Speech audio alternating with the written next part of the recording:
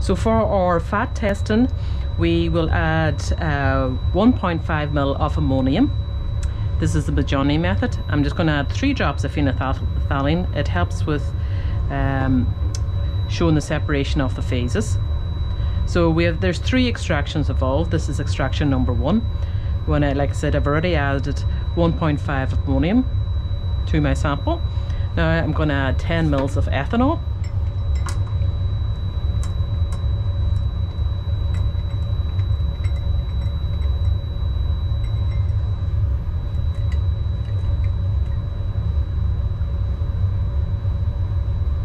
Again, make sure you've got your safety glasses on, and we're working on a fume hood and we have gloves on, and we gently rock that over and back.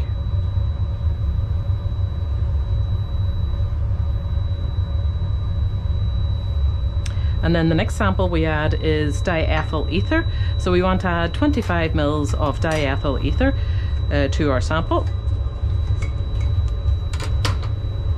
So we're just letting that settle.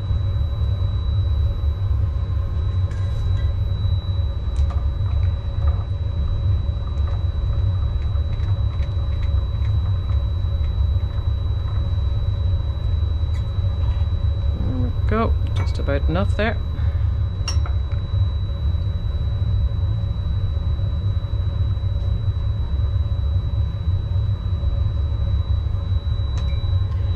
So we'll let it again gently rock it over and back.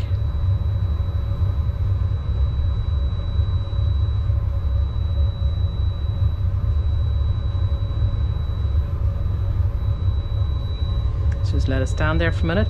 So the next one then we'll be doing is our skim. Now our skim is our control because there should be no fat coming through in our skim.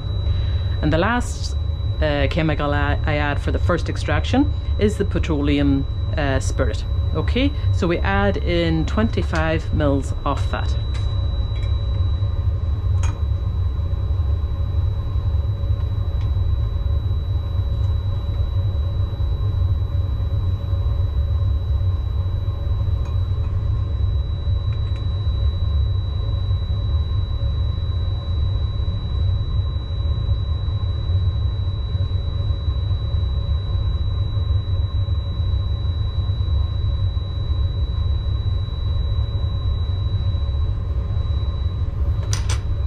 Okay, and we'll gently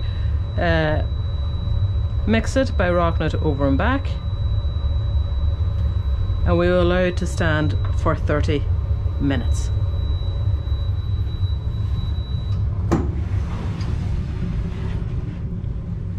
So after the first extraction, we're going to decant all the ethanol from the Mojonnier into our pre-weighed evaporating dish. Just release the cork and slowly add it in. So left behind should be some of the protein. We're only taking in the ethanol here.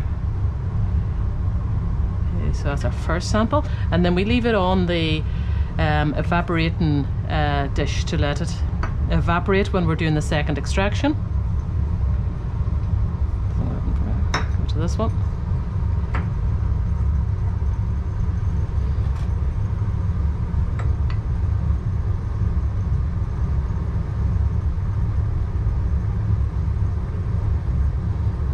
You can see there from this we're getting very, very little ethanol because that's the skim milk, that's our control.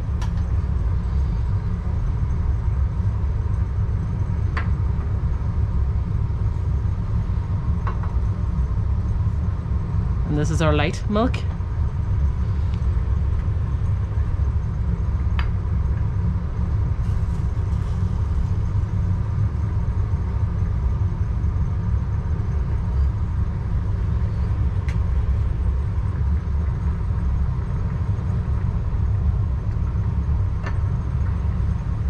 So we'll leave them on the evaporating dish here. You can see they're bubbling away, so all the ethanol is evaporating off, and hopefully we'll get down to our fat.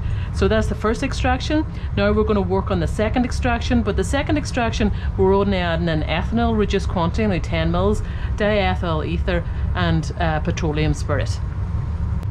we can see the fat samples coming through here. Alright, so we're on our last extraction now, and in this one this is our third extraction.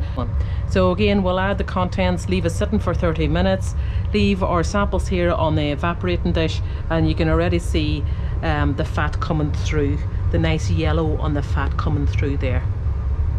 Okay, so after our third extraction, if we're looking at our samples here, we can see that we've got our whole milk sample, our light sample, and you can see our skim milk sample. There's nothing coming through in that, and that was our control sample.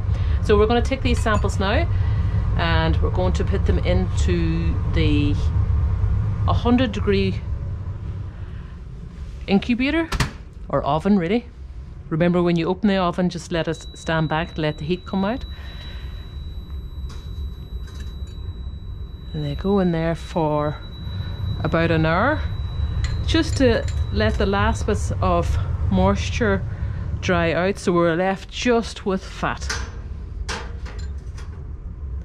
I'll also put in the skim milk sample just as the control.